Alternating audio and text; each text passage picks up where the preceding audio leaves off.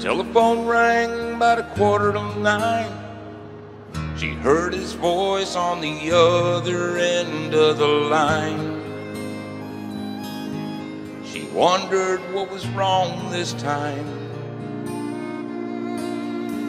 She never knew what his calls might bring. A trucker like him, it could be anything. She always expected the worst in the back of her mind. He said, "It's cold out here and I'm all alone. Gonna grab a backhaul and then I'm headed home. I know I've been away too long. I never got a chance to write or call.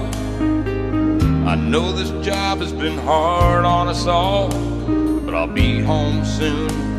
And honey, is there something wrong?"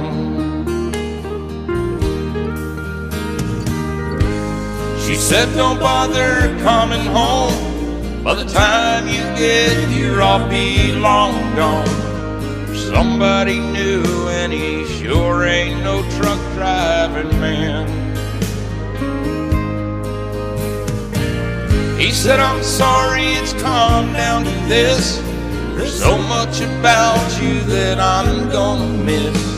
But it's alright, baby, if I hurry, I can still make Cheyenne. Gotta go now, baby, if I hurry, I can still make Cheyenne."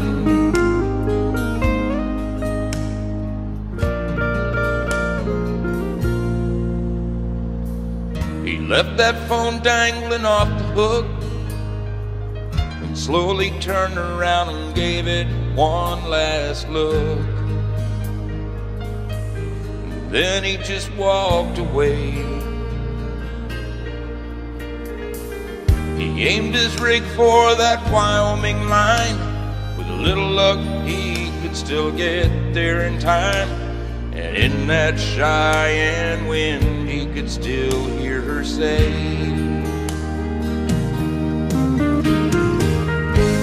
she said, "Don't bother coming home. By the time you get here, I'll be long gone. There's somebody new, and he sure ain't no truck driving man."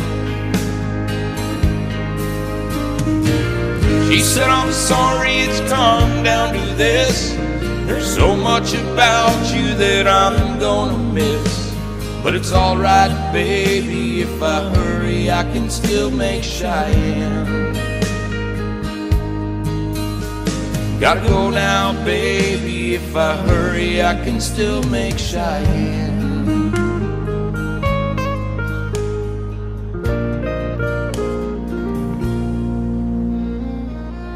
Never knew what his calls might bring. A trucker like him, it could be anything.